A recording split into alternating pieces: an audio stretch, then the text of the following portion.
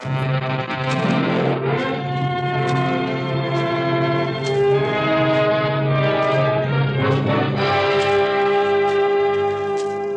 Michael O'Shea and Richard Conte in Cargo Over Burma on the DuPont Cavalcade of America.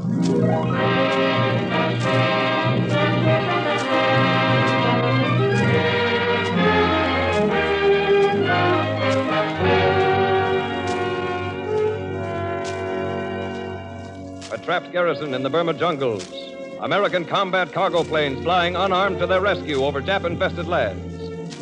This is but one of the thrills in Cargo Over Burma, starring Michael O'Shea and Richard Conte on the Cavalcade of America, sponsored by the DuPont Company, maker of better things for better living through chemistry. In the long list of better things for better living, Speed Easy Wall Finish is an outstanding contribution to home decoration plans. And now is the time to fix up the rooms for those returning servicemen and women. Speed Easy will make it a pleasant and easy job. It's just what its name says.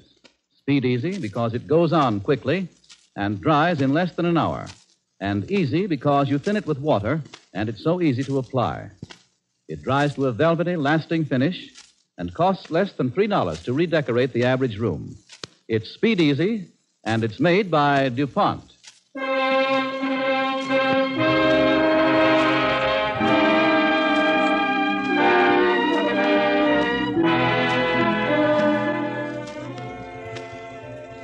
In far-off Burma, an American sergeant sat down one day not long ago and wrote a radio script about the kind of life he was leading. He sent it back to the States, and tonight we present this authentic story on the DuPont Cavalcade. To understand and share the sort of experiences from which our men are coming back, listen to Cargo Over Burma by Sergeant Jack DeNova of the 4th Combat Cargo Group. Michael O'Shea plays Technical Sergeant Joey Palazzolo, and Richard Conte is Captain Dick O'Ryan in Cargo Over Burma.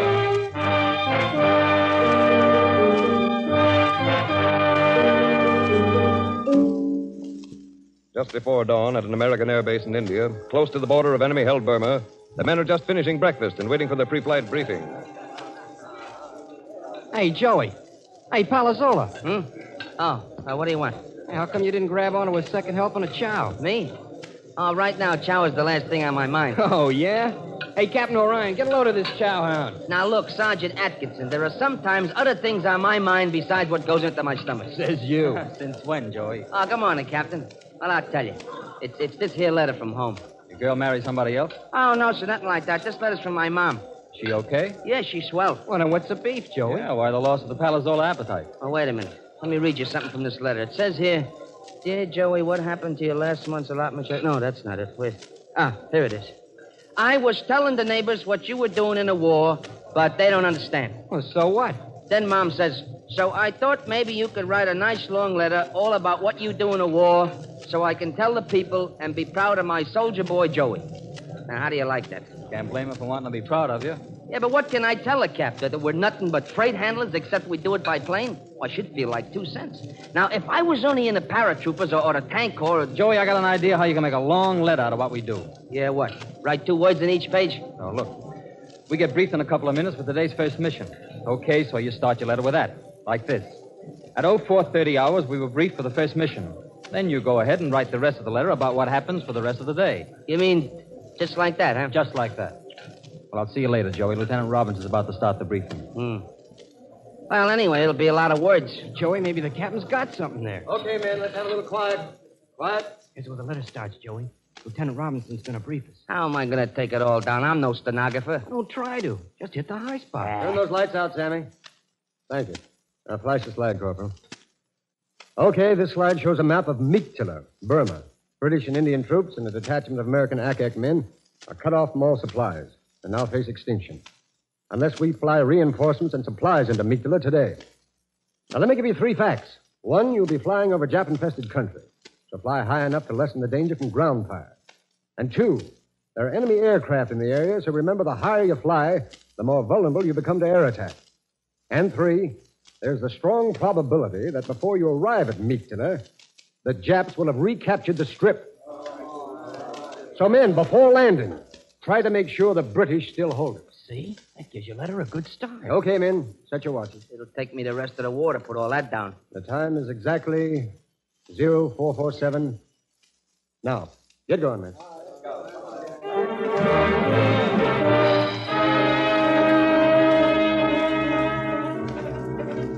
Clear left.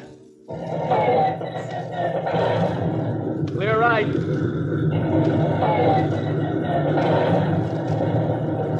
Atkinson, what's today's radio code name for our ship? Baseboard 21, sir. Baseboard 21, huh? And what's the code for Mictala? Mushroom for Mictala. Thanks. Charlie Obo Tower. Charlie Obo Tower, this is Pasteboard 21. Pasteboard 21, ready for takeoff. Baseboard 2-1. Baseboard 2-1. This is the tower. Your destination and load. Load heavy guns. Destination Mushroom. Roger. Baseboard 2-1. You're clear to go.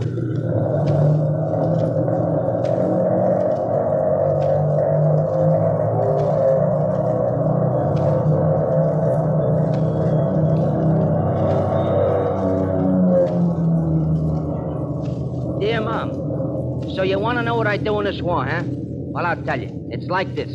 I am crew chief on a combat cargo plane. We just took off at 5:00. That's 5 o'clock sharp to you. This is our first mission of the day. Now, we make these runs every day, just like Uncle Pete, who works as a freight handler on the Penzi. Oh, no, I can't say that. I'm supposed to be a soldier.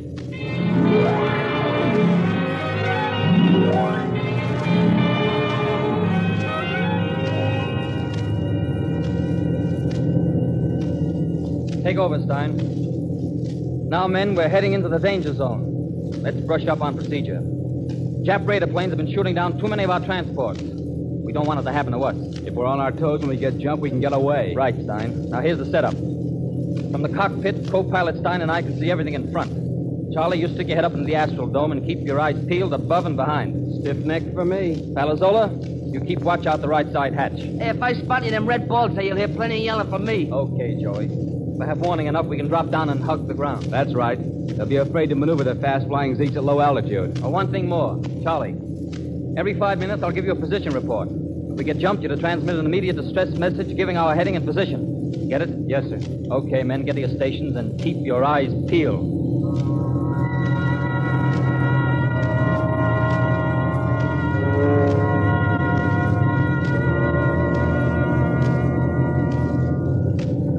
Mushroom below. See if the British still hold the strip. If it's Japs, we'll find out soon enough, hey.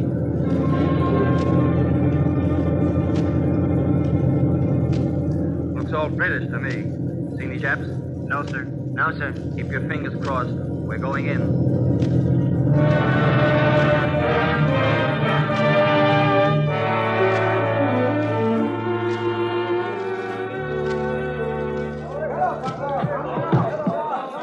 Where'd you dig up that crew of coolies, Joey? Out here, Captain, surrounded by Japs. Hey, we can't be fussy, you know what I Hurry mean? up and get those guns unloaded. The Japs have been shelling this place off and on all day. Let's get going before they start dropping him in here again. Yes, sir.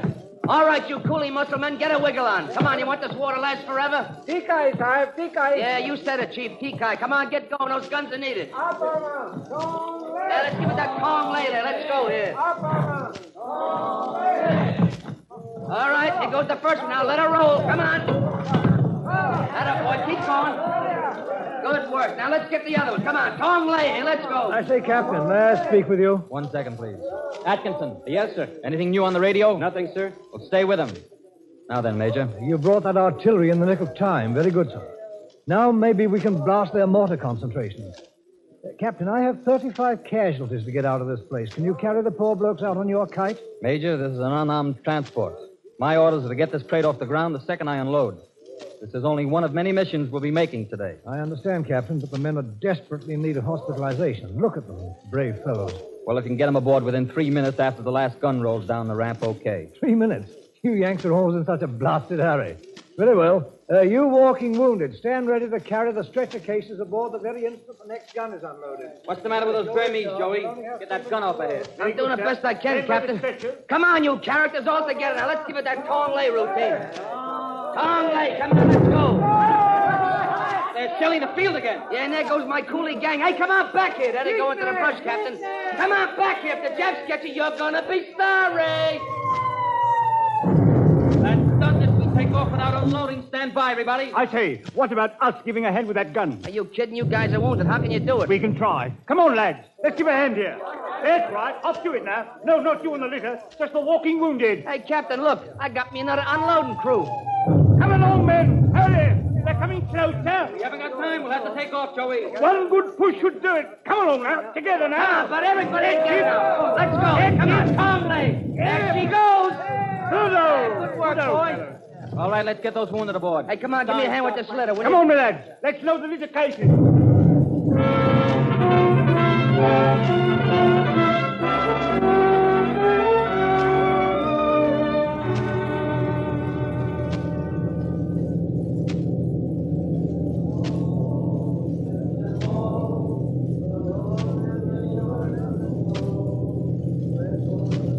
Well, we got off all right. You okay now, chum? Good now. And thanks for the fresh bandage, Yank. Hey, it's some spirit you guys got. All cut up and still able to sing. Oh, righto. I say, close back there, wasn't it? Too close. Cigarette? Ah, thanks, Yank. Barney. Hey, what's he want? Oh, that's Indian for water. Got a spot for him? Yeah, here's my canteen. Hey, how's he gonna drink? His head's all taped up. There's a drinking tube taped on his arm. The medics fixed it. Oh, yeah, I see. Oh. Hey, here you are, fella. Take it easy. Yeah, now you got it. Now, come on, sip it up. That's a boy.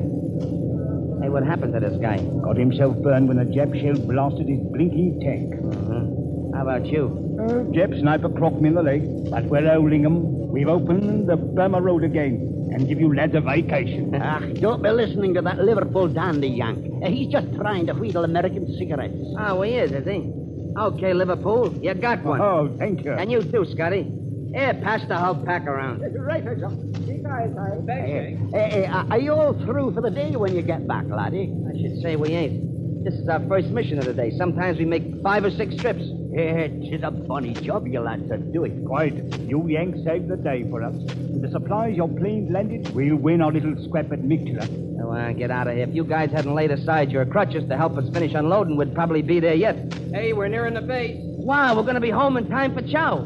I hope.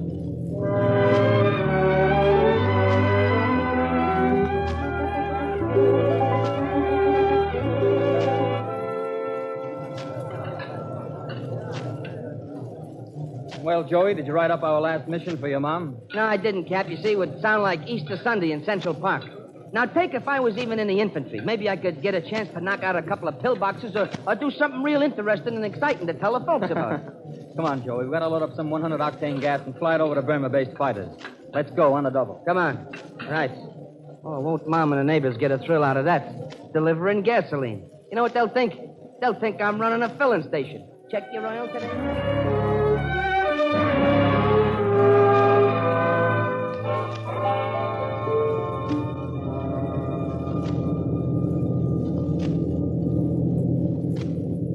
Dear Mom, here I am in our plane writing this letter like you asked. What do I do in this war? Well, I'll tell you. Right now, we are running a little errand over to Burma. Wait a minute, errand boy.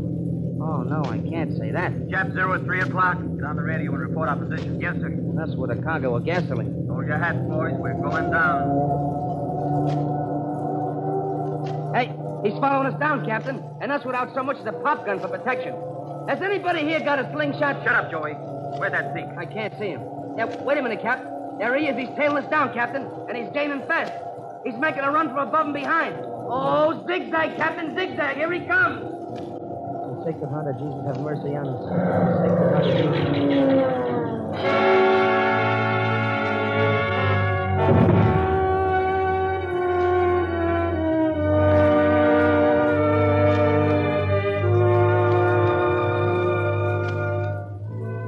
You're listening to Michael O'Shea as Technical Sergeant Joey Palazola and Richard Conte as Captain Orion in the story of the 4th Combat Cargo Group, Cargo over Burma, on the Cavalcade of America, sponsored by the DuPont Company, maker of better things for better living through chemistry.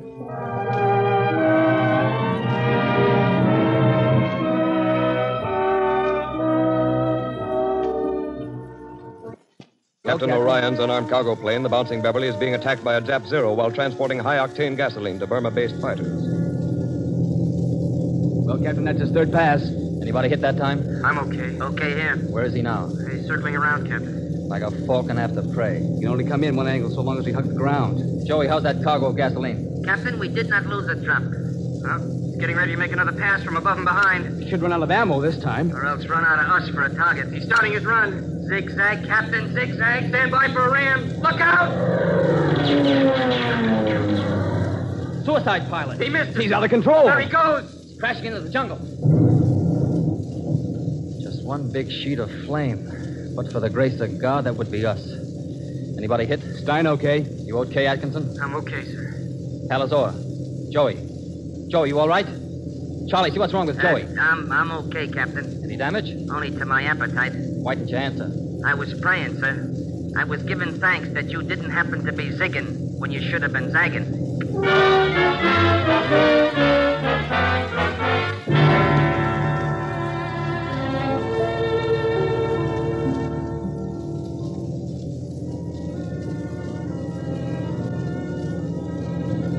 Hello, Mom.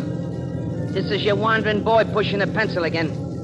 The last paragraph was written in India, after which we run back to Burma with a load of medical supplies, which we dropped to some stranded troops by parachute.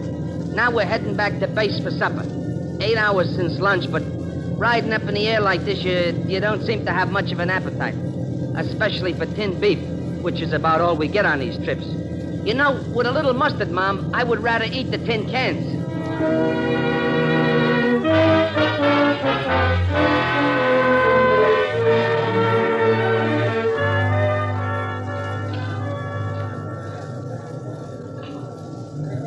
Hey, I'm just about to starve. What do we got for supper, hey? Looks like that stuff on a shingle. Oh, no, not tinned beef on toast. Oh, murder. How's that for a change of diet? Sorry to break in your supper, men. Here we go. However, we just received word of a critical situation at the front. We're flying reinforcements immediately. Oh, brother, what a day. What number is this mission, Charlie? That's number 5. 5 missions in one day, huh? That's combat cargo for you. No rest for the wicked. Just one thing, men. The weather. We're going into the pre-monsoon season now, and that means lots of weather. Bad weather. Worse than the monsoons. I advise you to fly high enough to miss the mountain peaks, but not too high, or you'll ice up. As for thunderheads, try going around them if you can. Thunderheads have rocks in them. That's all, man. Hey, this is all right. This is for me, kid. Hey, how come, Joey? You look almost happy. Yes, sir. This is the kind of a mission I like. You know, these British reinforcements ought to have some eats on them. Maybe chocolate, hey.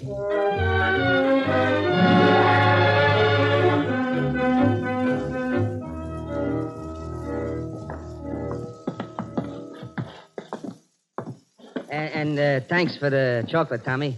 See you in Rangoon sometime, huh? Joey, quit your gabbing and get him off fast. Yes, sir. This guy didn't look so good when we crossed the mountains. And Atkinson, Yes, sir. find the loading office and see what we're carrying back. I can tell you what you're carrying, Captain. Jap prisoners. Jap prisoners. How many? 14 prisoners and 2 armed guards. What are they like? Rather a surly lot, I'd say, Captain. Okay, start bringing them in. I want to get out of here before those thunderheads close over the mountains. Are you the guards? Yes, Captain. All right, keep the prisoners' hands tied and see to it that each one's strapped to his seat. Very good, sir. I only hope they try some of their tricks. I'm itching to pop off a few. I want no breaks and no gunplay on this ship, get it? One Jap running amok could be the finish of all of us. As you say, Captain. Now get moving, you blasted rotters. Get away. Come on up here. Come Joey. on. Yes, sir. One more precaution. After takeoff, post yourself in the doorway between the cockpit and the cabin and stay there for the entire trip. You mean with not even maybe a little time off for a little chow, sir? You take your eyes off those Japs for a single second, I'll put you on bread and water for the duration. Yes, sir.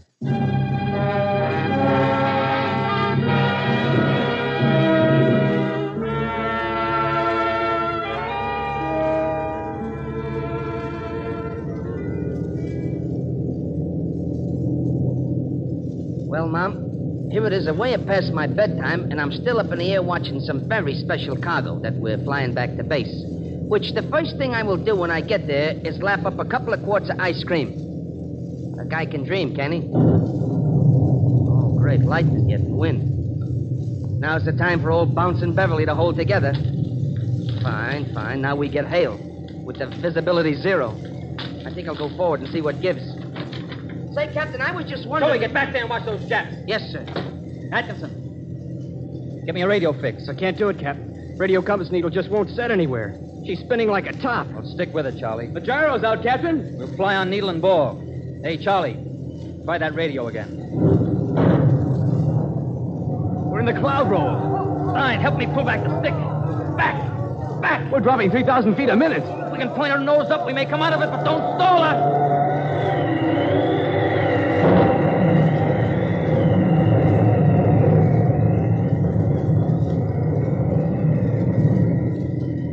Out of it, Orion? We rode that roller right out of the storm. Oh, talk about being caught in the draft. That downdraft tossed us around like a leaf in a cyclone. We were lucky. Oh, God was with us this time. Take over, Stein. I better check the cabin. I'll take a look through the slot, Captain. Hey, Joey's out cold.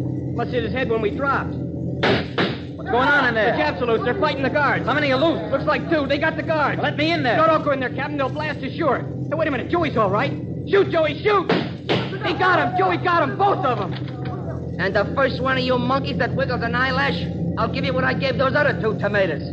Blimey, lad, you came in a nick of time. You drilled them both. Good for you, Joey. Something's shooting. Right from the hip while lying on the floor.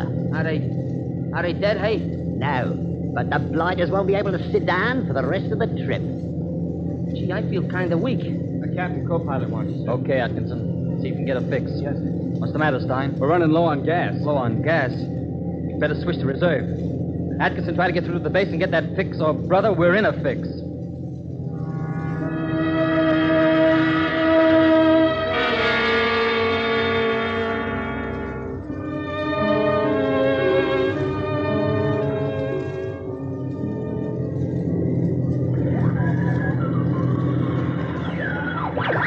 Charlie Obo, this is pasteboard 2-1.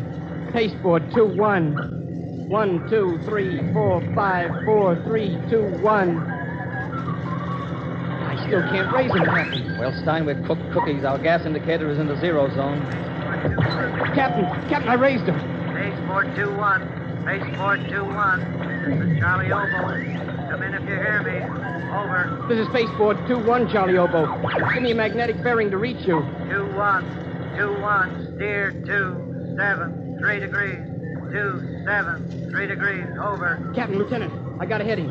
Steer 273. 273 it is. Well, we come to the end of a perfect 19-hour day. Are you all right, Joey? Yeah, Cap, I'm okay now. My appetite is coming back.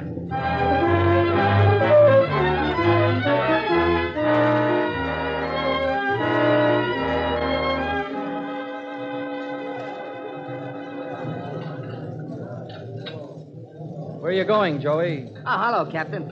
Oh, I was just gonna go over and get me another load of hamburgers with onions and ketchup, and then I was gonna eat those, and then I was gonna get back and finish this letter to my mother. Well, you're the hero of the day, Joey. You sit here and finish that letter to your mom, and I'll go get your chow. Oh, Cap, you're kidding. Boy, now you really got something to write home about. Write home about? You mean write about that storm and them Japs busting loose and all that shooting? Sure. Oh, Cap, I wouldn't dare do that. It would scare my mother half to death. Okay. I'll get your chow for you. Oh, thanks, Captain. What a guy. Yes, sir, a real guy. Well, back to the letter. Dear Mom, you ask what I do in this war, and now I will tell you. Nothing. We are nothing but freight handlers like Uncle Pete on the railroad, only we do it by plane.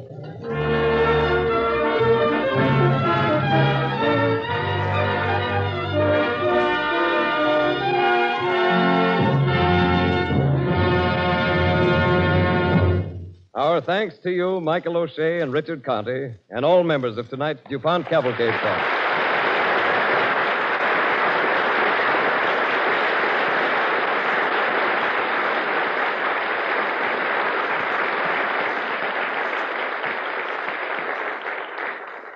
Our star, Michael O'Shea, will return in just a moment.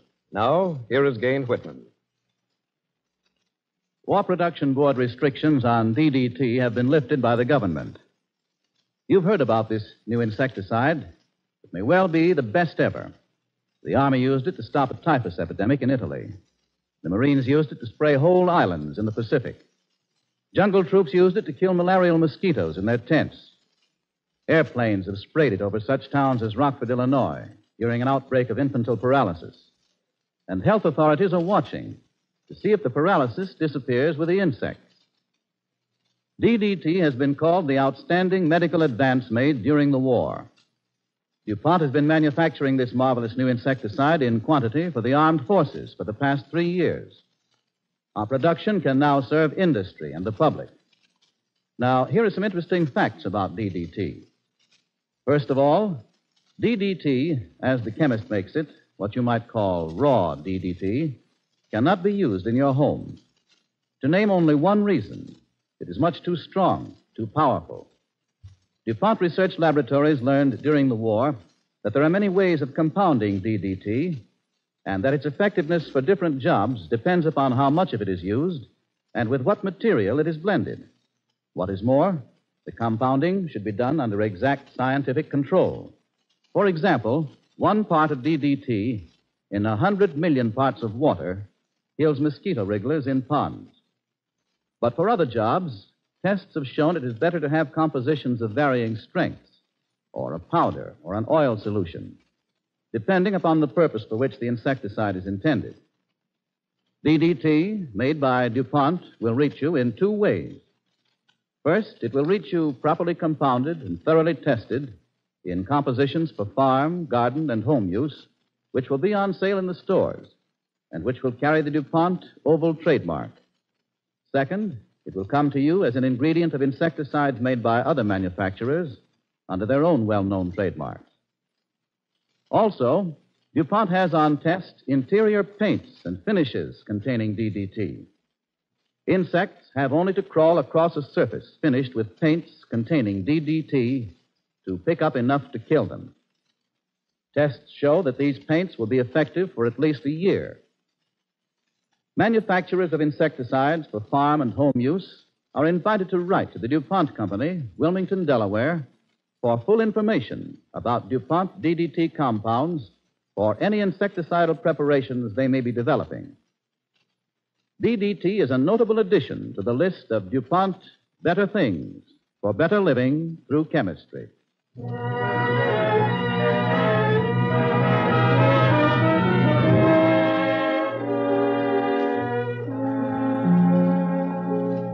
And now, here is the star of tonight's DuPont Cavalcade, Michael O'Shea.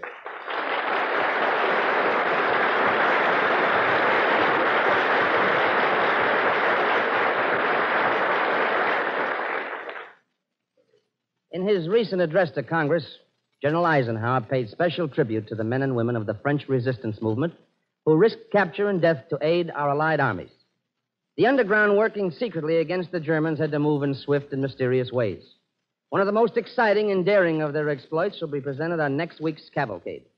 An innocent-looking circus wagon loaded with high explosives, and an American soldier dressed in an orange clown suit. These are only a few of the elements in this fascinating story. The stars will be John Hodiak and my old buddy Robert Bailey. Be sure to tune in next week to the DuPont Cavalcade, starring John Hodiak and Robert Bailey in Sawdust Underground.